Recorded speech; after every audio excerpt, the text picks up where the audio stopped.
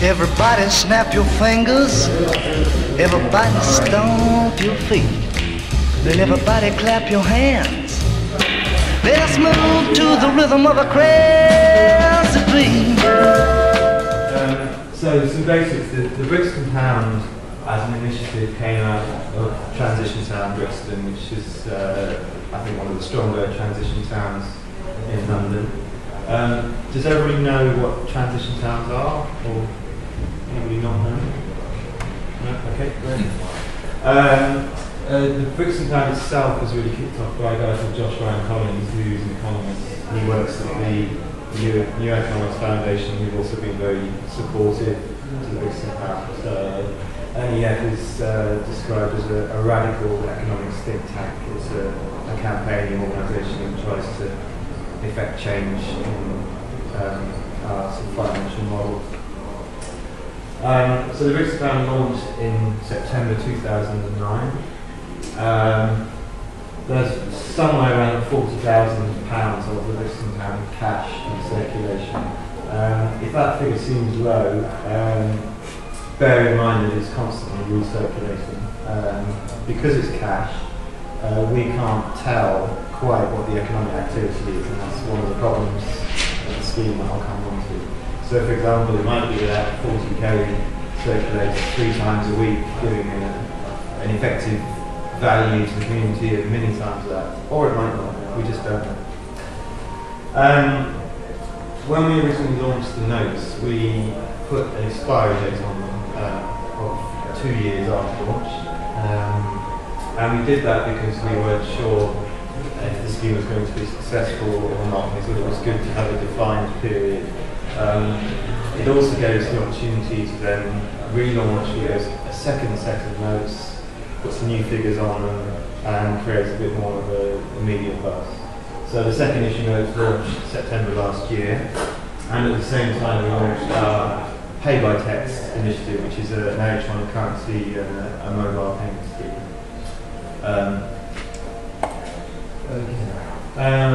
So the Brixton Pound's goals are really to support local and, I should say, local and independent businesses, and through doing so to strengthen the local economy. We can talk a bit about the theory behind this, but the basic idea is that if you have money being spent in locally owned businesses, that money is actually worth a great deal more to your community, because that business themselves will then go on and hopefully re-spend that money locally as well. And that creates something that NEF has described as the local multiplier effect. And it's basically, if you have money that stays within the community and keeps recirculating, it ends up being worth 2 or 3 times what the original input was. In contrast, if you walk into Tesco or another national or global chain, most of the money that you spend there will immediately leak out of the local economy and either end up in shareholders' pockets or in a long supply chain that could be thousands of miles away. So in fact, NEF have calculated that for every pound that you spend in a non-locally owned business, probably only about 20p of it ends up staying in the community. So that's quite a big difference. Another goal of starting Brixton Pound is really to get people thinking about money a bit more. I mean, we all take it for granted. We just assume that it's a kind of neutral tool, and of course it's not. Where you spend it, who you spend it with, how you spend it, all these things can have quite a profound effect on the community that you live in. And the great thing with having a note was that was a tool to start discussions.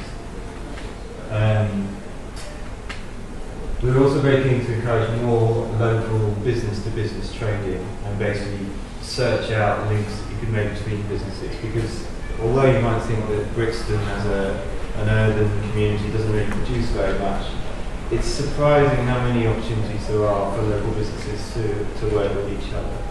Sometimes it's not obvious, but for example, a cafe in the area, okay, they probably can't source their coffee beans or their fruit and veg truly locally, although they could deal with a local wholesaler. but they can certainly source maybe design for a website or other local services.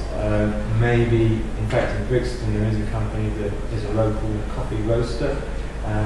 So there are usually many more opportunities for trading locally than you might think. And one of our goals is to try and broker those relationships between businesses and try and get them re-spending with each other.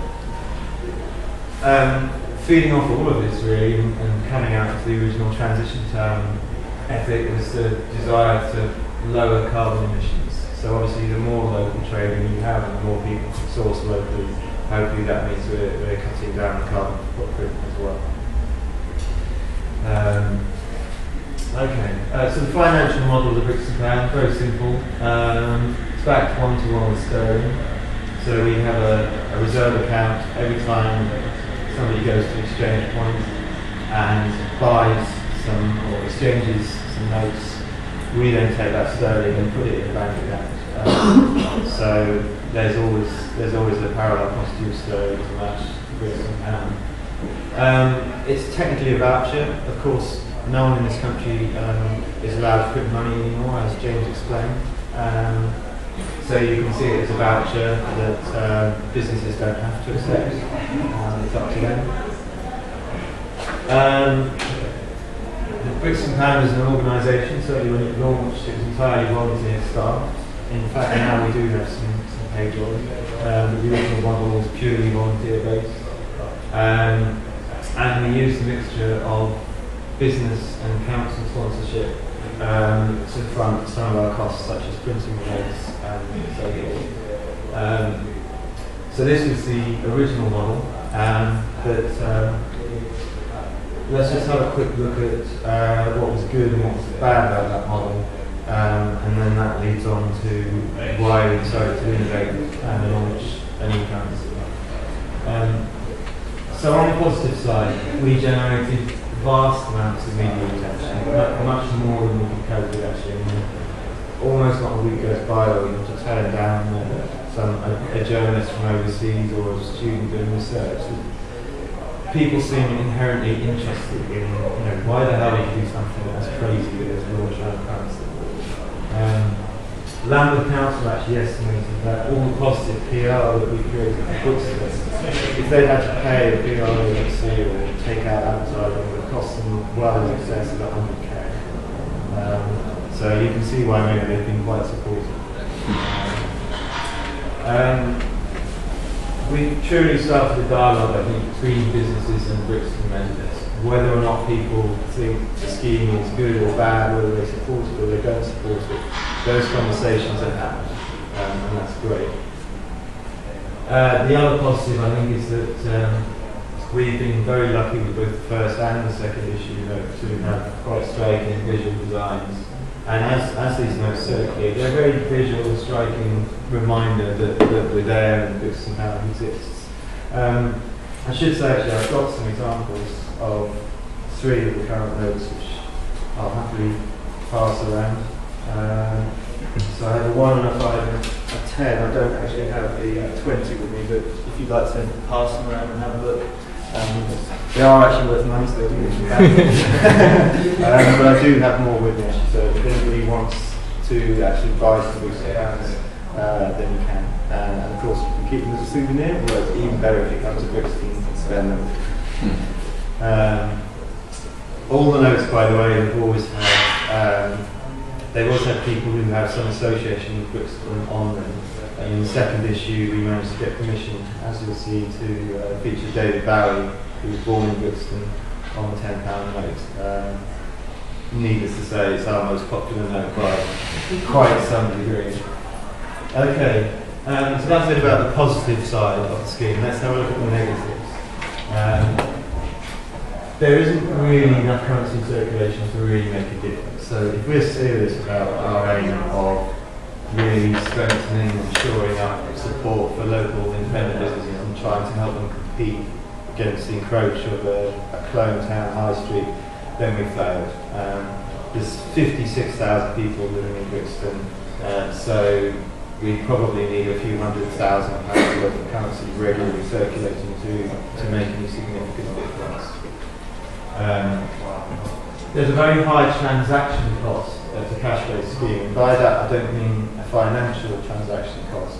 I mean the fact that if I want to get some of these notes and go and spend them, I have to go to a cash point, get sterling, then I have to go to one of the 6 exchange points, and then I have to exchange my sterling, which I just went and got, for another piece of paper, and only then can I go and spend.